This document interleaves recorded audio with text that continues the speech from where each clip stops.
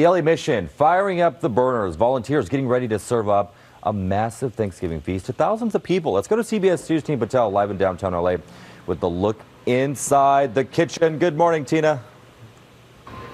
Good morning. I got to tell you, this chef is so smart because feeding 1,500 people is a lot about timing. So he's got birds ready to go in the oven. He's got ones that have already been cooked and are already carved up.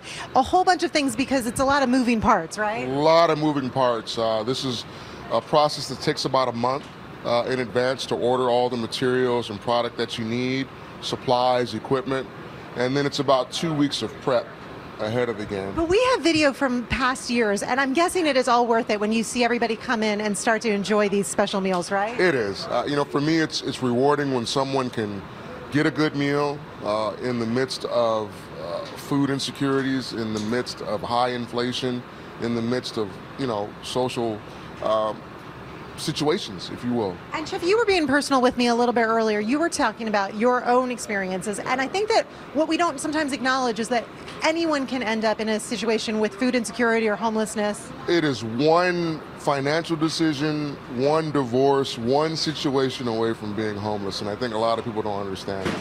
And that's why it's so important to have the LA Mission and volunteers really like helping out, right? Yeah, so one of the things that we really strive off of is volunteers. So for this situation here, I mean, just today alone, we have 300 volunteers that are coming in to help execute this process. So we definitely need the help of volunteers, which I encourage everyone to go to losangelesmission.org to get involved, because without you, we can't do it.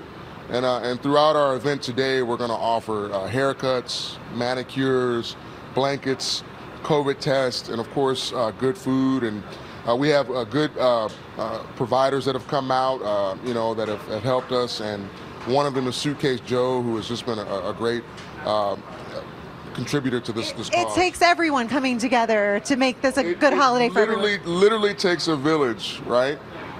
To raise a family, if you will. And so it takes a village of supporters, a village of donators, a village of volunteers to come out to help us with this process. Well, thank you so much for what you do. I know you've got a lot of work ahead of you, so I appreciate you taking the pause also to talk to us about it. The meal is going to be served at 11 a.m. and we got to get out of the way because Chef got a lot to do, but look at how good it already looks. Chris and Jasmine? Looks delicious. Tina, thank you so much. Get CBS News Los Angeles on the CBS News app. Download now. Got your phone handy? Of course you do. Scan this right here. Download the CBS LA app. And just like that, you're connected to all the best local news and videos. Now, if only everything were this easy.